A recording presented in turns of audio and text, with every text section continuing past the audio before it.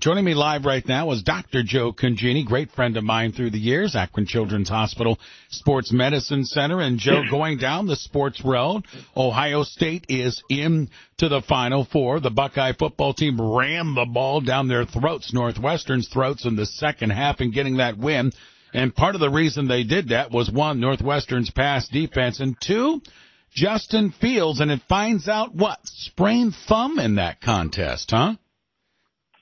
Yeah, he had a sprained thumb, and I have gotten the opportunity to go back and see the play that it happened on over by the sidelines against the down marker. He actually, as he said, his thumb bent backwards.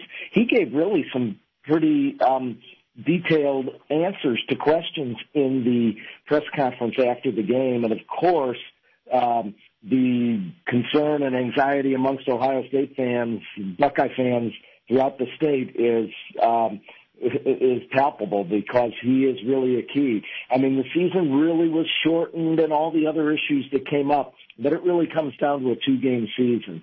And the coach at Clemson's doing everything he can to get Ohio State fired up. I think Dabo is for the big game coming up next week.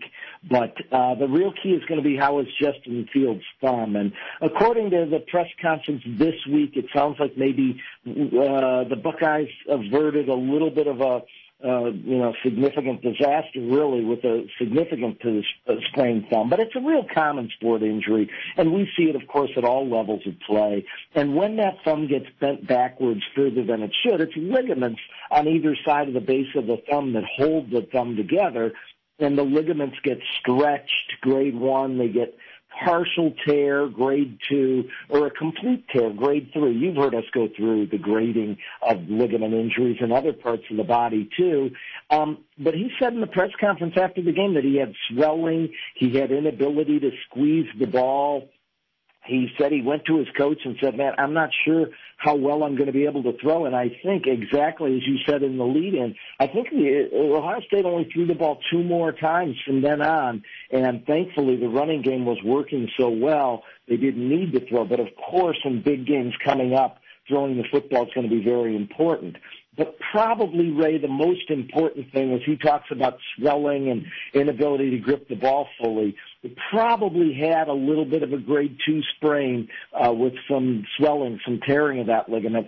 But the best thing going is the 12 days off in between. Had this been followed up 1 week later, 7 days later, or in our basketball players or other ball handling sports, 3 or 4 days later when you're playing more than a game a week, it's really hard to get that thing a chance to heal all the way.